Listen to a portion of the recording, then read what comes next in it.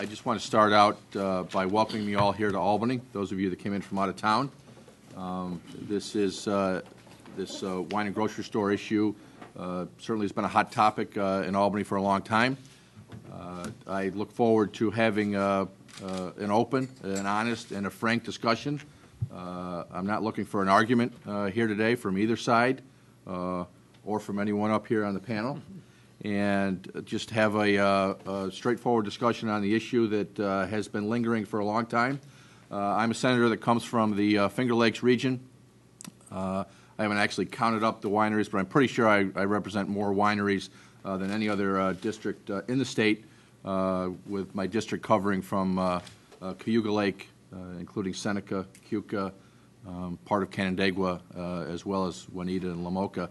So there's a great deal of wine country, great deal of grape growers, farmers in the area that live off this industry. It wasn't too many years ago when New York was the second most grape producing state in the country.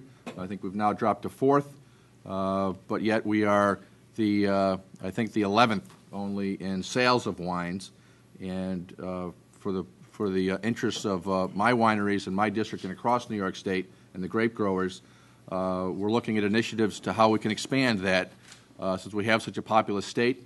What is limiting wine growth in this state compared to others, since we are such a great grape and wine producer in this state. The legislation that myself and Assemblyman Morelle put in a couple weeks ago is a start to continue these discussions across the state, to hear inputs from both sides, as it has been quite controversial in the past.